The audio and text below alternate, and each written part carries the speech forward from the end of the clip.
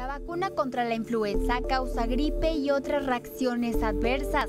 Así lo aseguran algunos poblanos, mismos que han decidido no vacunarse en esta temporada de bajas temperaturas. Pues sí, de que si te vacunas te enfermas más o de que si te vacunas te va a pasar algo peor. Entonces, la verdad no nos hemos vacunado. A nosotros, por ejemplo, yo me apliqué la vacuna y me dio una gripa, pero muy fuerte, de 15 días. Desde entonces no me la he vuelto a aplicar. Sin embargo, la Organización Panamericana de la Salud, en su portal de internet, asegura que la forma más eficaz de prevenir complicaciones de la influenza es con la vacuna.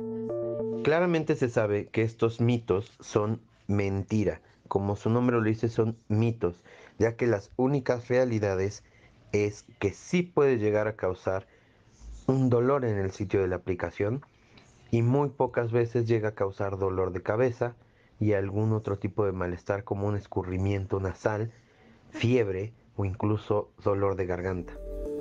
Pese a que el tiempo ha pasado, son muchas las creencias generalizadas que, a pesar de no ser ciertas, tienden a repetirse. Algunos de los mitos más importantes contra la vacuna de la influenza es que la misma vacuna va a generar influenza, cosa que no es así. Igualmente comentan que si ya nos pusimos la vacuna hace un año, no nos la debemos aplicar nuevamente, ahí estamos en un grave error. La Organización Mundial de la Salud refiere que esta gripe puede quitarle la vida hasta 650,000 personas al año mundialmente y que cualquier persona sana puede contraerla.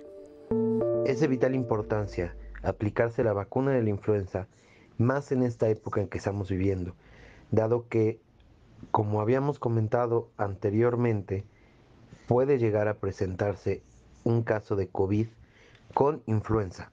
En este caso, si nos aplicamos la vacuna de la influenza, vamos a minorar la sintomatología. Con imágenes de Raúl Arellano, Devani Granados, Azteca Noticias.